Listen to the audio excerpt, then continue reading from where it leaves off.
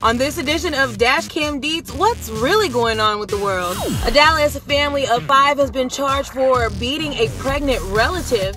A teacher takes her class on a raunchy field trip, and when cheering for your graduate gets you arrested. That story's coming up on your DashCamDeets. It happened in 2013, but now charges are being filed for a family of 4 who are accused of forcing a 14-year-old relative to miscarry by beating her and kicking her in the stomach.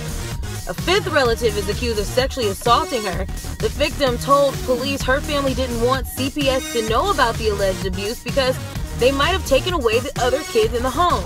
Even more disgusting, after giving birth to a stillborn baby, someone, records don't say who, tried to burn the remains on a charcoal grill. Well, a teacher in Minnesota is doing the absolute most. She took her class on a field trip to an adult sex toy store. Now parents are outraged and say the teacher should be subject to criminal investigation. And this story to me just doesn't make any sense. A family in Mississippi got served with an arrest warrant for cheering their loved one on at a graduation.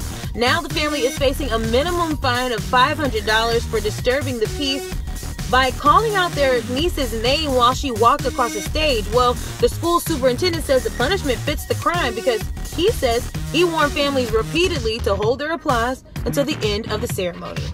So what's this world coming to? You tell me. Hit me up below or follow me on Twitter, Instagram, Facebook, and YouTube at WLBMillerTV, at DashCamDeets, and of course, as always, hashtag Fox26 for life. Peace.